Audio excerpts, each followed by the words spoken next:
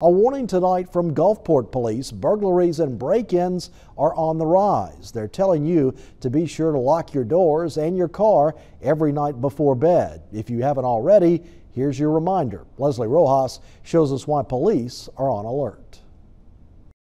Bayou View seems like a quiet neighborhood, but neighbors say recently criminals have been breaking into vehicles. So we've had an uptick of vehicle burglaries, and we're encouraging people to just get into this routine of locking your doors.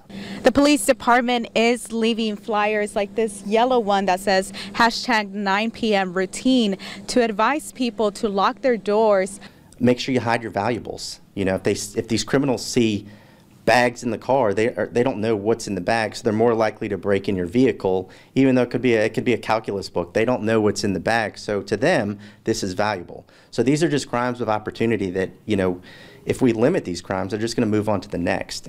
Public Information Officer Jason Ducre says the criminals are not just targeting one neighborhood. It's not just one neighborhood. These are just, you know, they'll go through different neighborhoods and pull on handles, and if the door's open, then, you know, it's a big night for them.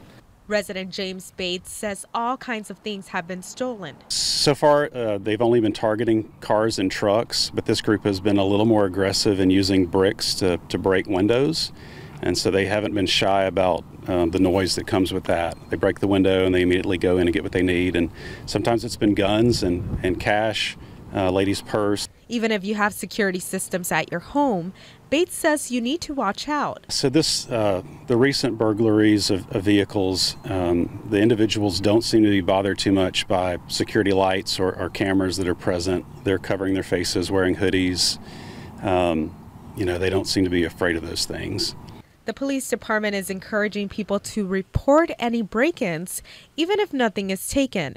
In Gulfport, Leslie Rojas, WLOX News Now. And Gulfport police say they are working hard to catch the people responsible for these break-ins. If your car is targeted, you can call the department at the number you see there on your screen.